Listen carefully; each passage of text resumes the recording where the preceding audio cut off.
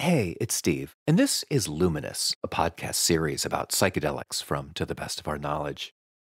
Just a few years ago, it was pretty unusual to hear a big-time celebrity talk about their own psychedelic experience. But that stigma is starting to fade, thanks to people like the rock star and music icon Melissa Etheridge. For her, this psychedelic renaissance gets very personal. 3 years ago, her son Beckett died at the age of 21 from an opioid drug overdose. When Etheridge heard that clinical trials with psilocybin were showing real promise for treating addiction, she became an outspoken advocate for psychedelic therapy, and she started her own nonprofit organization, the Etheridge Foundation, to support scientific research into the causes and treatments for opioid addiction. All right, let's get that done. Let's do it. Okay, great. Come on in. Melissa Etheridge recently came through my hometown of Madison for an evening concert, and earlier that day, she stopped by the Usona Institute, which is running its own clinical trials on 2 psychedelic drugs, psilocybin and 5-MeO-DMT, and we sat down for a short interview. We talked about the death of her son, and also her own life-changing experiences with ayahuasca, and why she's fascinated by psychedelics as both a path for spiritual exploration and a source of creativity. And if you want to have a seat right over here, thanks so much for taking the time to do this. Oh, no, this is amazing. Anything I can do for this. Should we just go ahead and get started, and you can bring the tea while we're doing it? Yeah, that's great. Okay, Let's good. do it.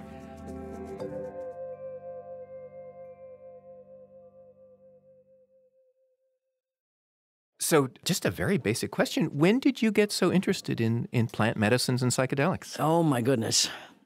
I would say, being a rock star, I really didn't do much of it until I was in my 40s. And I'd gone through some life changes. And I accidentally, I call it a heroic dose of cannabis.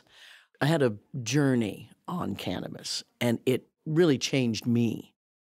And so I kind of started from there going, wow, that really made a big difference. And then a year later, I had cancer. I got breast cancer. That's 18 years ago, 18 years cancer-free. While I was going through the treatments, I used cannabis instead of painkillers, antidepressants, something for my appetite, something to take care of my body when the other pills, all the pills that they can give you. They said, well, here's all the pills you're going to need. And I said, let me try cannabis first. And cannabis gave me an appetite, so I was able to stay out of the hospital because I was eating. It kept me from being depressed, and it really opened my mind. And I started thinking, this is good stuff, and I kept following that trail until I found myself in an ayahuasca ceremony. Oh, really? Yeah, where then I was like, look, and these are not things to be used recreationally at all. You're not ever going to find anybody going, woo, let's go do Aya. Right. These are very intense, life-changing ceremonies. So what happened when you did the ayahuasca ceremony then? It is hard to explain because it is something that you can't teach, you can only learn.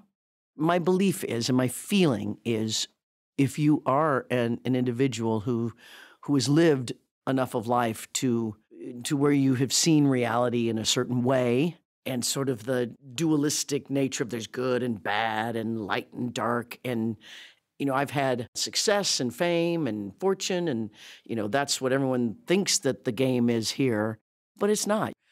There are plenty of really miserable billionaires, and there are plenty of unbelievably happy people with barely any money. Yeah. So it's inside. There's much more to this human experience than our sort of Judeo-Christian lives that we have tells us about. You understand, there's an understanding that you get when you come back from this journey, which, I could tell you it was almost like a digital download. You'll hear that from people sometimes.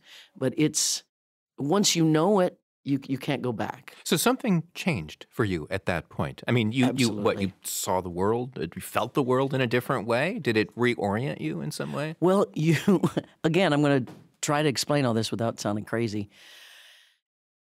It's understanding that the world is, I can use a word like illusion. It's an illusion. It's a creation from our minds. Our minds have much more to do with what we're seeing. The closest I can come to explain it is that we are biological computers, like really highly advanced, so much so that we have this flow that goes through this, an energy. And I've studied all kinds of ancient religions, ancient societies that understood this, that there's this flow, the ka, the prana, the chi, people call it, many things that flows through us, that if we connect to it, if we allow it to make the choices, which then it makes the loving choices, we, our inner beings, make loving choices, then you will see that reflected back to you in your reality. It's, if you watch The Secret or What the Bleep or any of these more new age books and movies that have been out for the last 20 years about this, it really is. And it's not something that I feel like I need to go teach the world, because you can't. You just have to live it and be an example of it. So it's one thing to have an incredibly powerful experience like this, and it's another to do what you've done with your foundation, which is to start funding scientific research specifically for treatments using psychedelics to treat opioid addiction. Can you tell me how you got to that? Yeah. Well, as I was having these mind-opening, life-changing experiences, I had a teenage son who was kind of on the opposite path. He kind of always had a hard time in life. He sort of believed the worst in people and the worst in himself. And I could see it just kind of this downward trajectory. And then his one love of life was snowboarding. And he loved it, was practicing with the Aspen snowboard team. And he broke his ankle.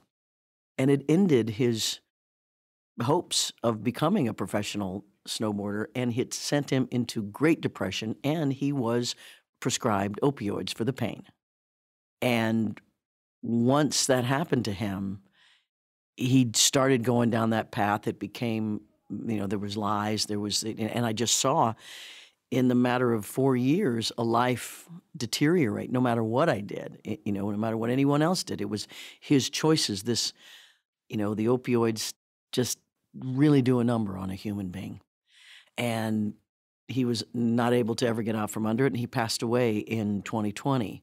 And he went from the opioids that you'd be prescribed to stronger stuff. Yeah, right? well, this is the path. You get prescribed opioids.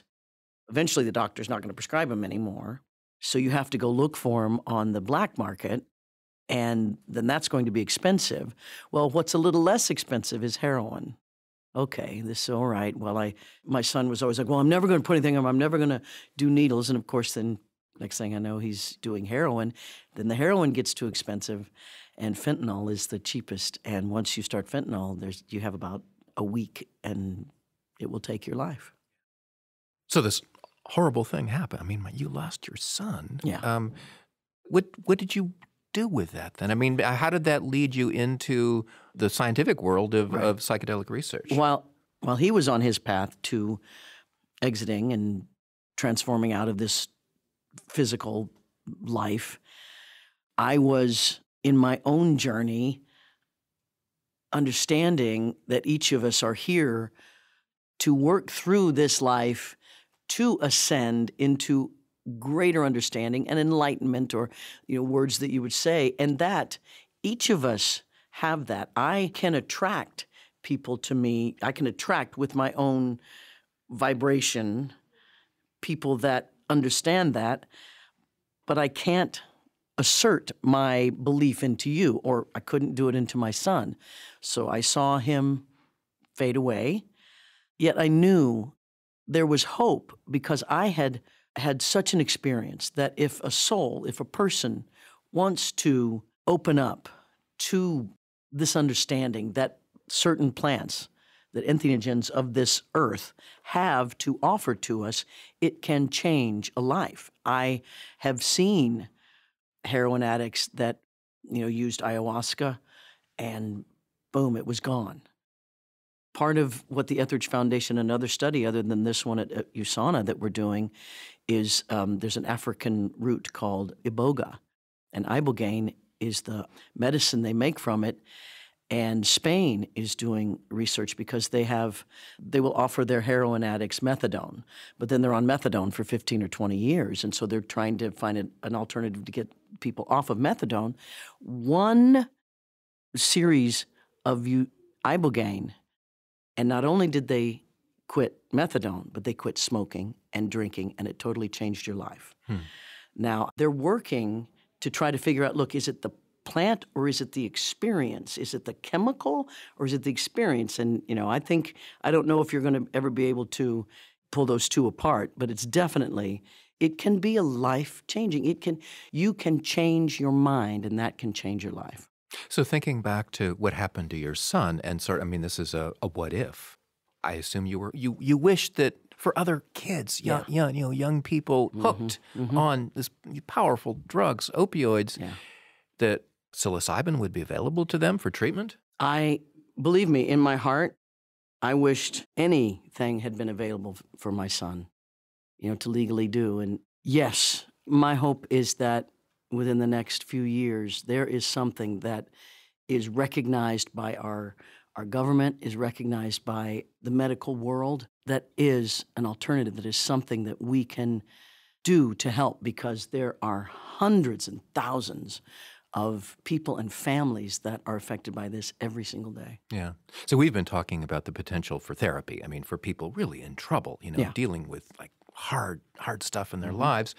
There is another side to psychedelics, and that's for people like you in the creative world. Yeah. Has it affected your music at all? Has it affected your sort of your creative impulses, your own experiences taking ayahuasca or maybe other things? Oh, absolutely. I'm a cannabis kind of gal. I live in California where it's nice and legal, and I can use that creatively, and I love it.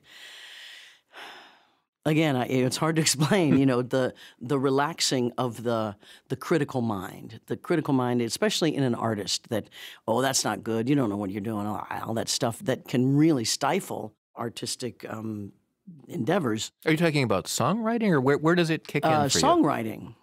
Songwriting is a great place for that, because that's the part where, you write a line and you think, oh, that's good, and then the critical mind goes, that's bullshit, what are you talking about, and then you're like, no, and the cannabis can relax that part of your mind. They can tell you scientifically what the certain neuro pathways that are, done. But what I know as an artist is it really opens up sort of my heart and my mind to creativity, which I believe is there's a consciousness, an over-consciousness that we have that we can pull from. And we're going to go first for the critical overdosing, depression and things. But I'm telling you, the ancient people sort of had it right when they would use it all the time, from cannabis to psilocybin to all sorts of entheogens that are available to us on this earth since the beginning of time. You said that you're a cannabis girl, but you've mentioned ayahuasca. Yeah. I don't know what else you've tried, Yeah. but anything else that, coming back to you as a creative person, that's really kind of, changed how you do music, how you sort of approach the world creatively? I would say the ayahuasca journey was probably very instrumental in how I sort of went from the rock star rock artist that was concerned about whether I had a hit on my album, or was I going to be in the charts, and was I going to be this or that. And plant medicine really gave me a place to let that go, and to just enjoy my art, and to trust and believe that what's coming from me is what I need to share with people, and other people will respond to that, because that connection that each of us have as humans. One final question. What's your hope? What's your vision of once some of these plant medicines, some of these psychedelics become more available? What might change? What are you hoping will happen? I'm hoping for a change in hearts and minds. I'm hoping that people can understand that there is a big, huge difference between pharmaceuticals and plant medicine. Plant medicine is not addictive. It's been tested through thousands and thousands of years. I think that people think of drugs as drugs. They all get thrown in. But to understand, there's a big difference. And the plant medicine, can help with the problems that the pharmaceuticals have in the human body. Mm-hmm. I'm hoping that'll change. That is a wonderful place to leave it. Thank you so much. Thank you so much.